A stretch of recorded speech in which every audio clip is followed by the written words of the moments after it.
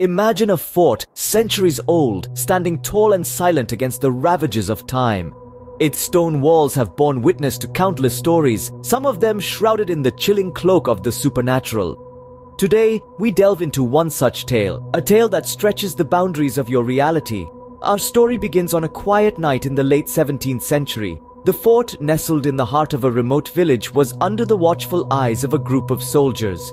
Their orders were simple: safeguard the fort. But they were about to realize there was more to fear than the threat of enemy soldiers. The first incident happened without warning. A soldier, standing guard at the fort's highest tower, vanished into the night.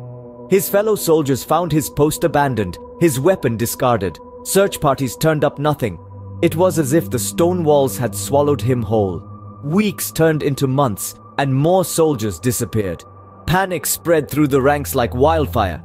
Whispers of a malevolent force haunting the fort began to circulate. The fort, once a symbol of power, now stood as a chilling monument of fear. One brave soldier named Thomas decided to confront this invisible enemy. Armed with his faith and courage, he volunteered for the night watch. As the moon bathed the fort in an eerie glow, Thomas took his position at the tower.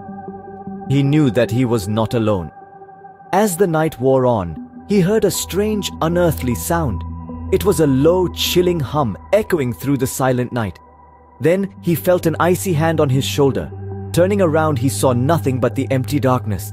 His heart pounded in his chest as he realized the tales of horror were true, but Thomas was not one to be easily frightened. He stood his ground, challenging the unseen entity. He demanded it to reveal itself, to face him, and face him it did. Emerging from the shadows, a ghostly figure appeared. It was a soldier dressed in an ancient uniform, his eyes hollow and filled with sorrow. He revealed himself as a former guard of the fort, cursed to haunt the place for eternity for a crime he did not commit.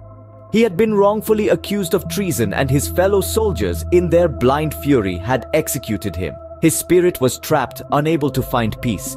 Moved by the spirit's tale, Thomas vowed to help him. He managed to convince the village elders to hold a trial for the ghostly soldier. The elders, after hearing the spirit's story, declared him innocent. They performed a ceremony to free his spirit, offering prayers and seeking forgiveness for the injustice done to him. And then a miracle happened. The ghostly soldier, his face reflecting a sense of relief, faded into the night. The strange disappearances stopped. The fort, once a place of fear, was now a symbol of justice and redemption. In the end, the old fort's horror story wasn't about a malevolent spirit, but about a grave injustice.